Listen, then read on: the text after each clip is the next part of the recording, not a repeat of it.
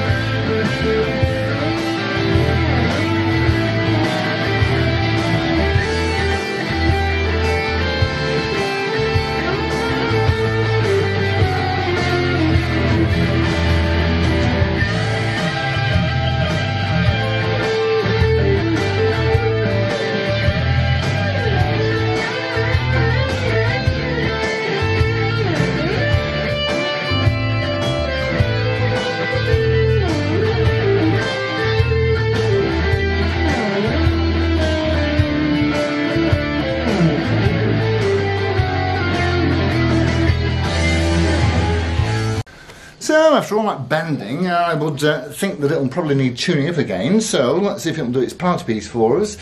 We'll press the button and give it a strum. Do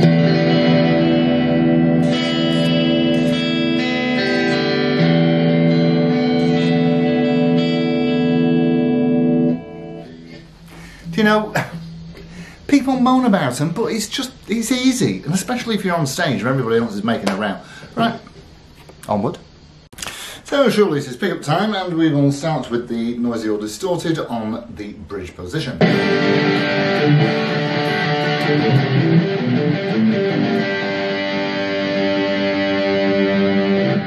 And they are proper in your face, those P90's, into the centre.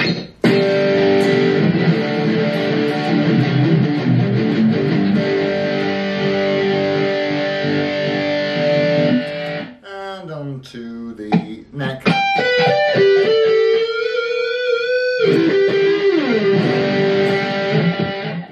Lovely stuff, let's see if they clean up. Starting with the bridge.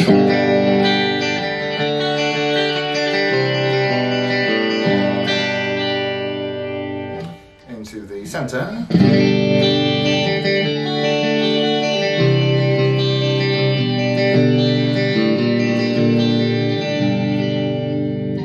And onto the neck.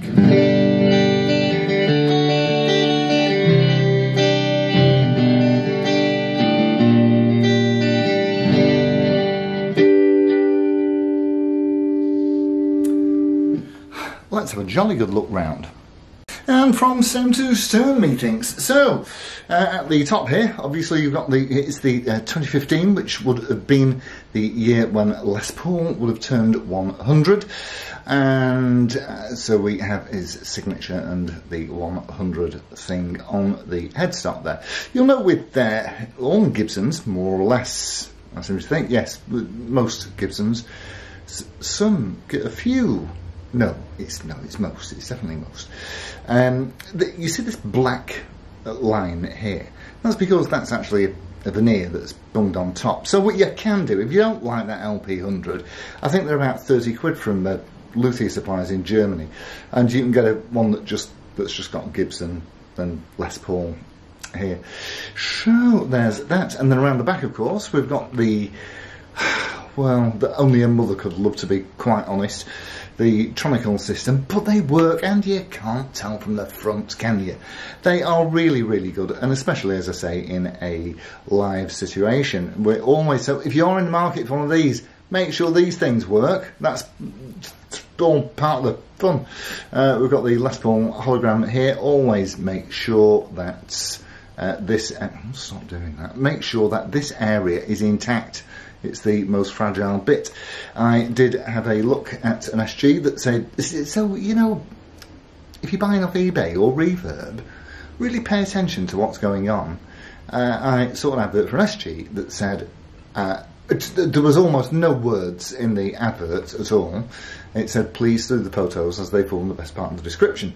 And had I not had the thing under the microscope, I would not have noticed the crack in the headstock that went from the centre of the volute up to roughly the D string tuning peg. So, you know, watch out for stuff like that. This one's not been played, really.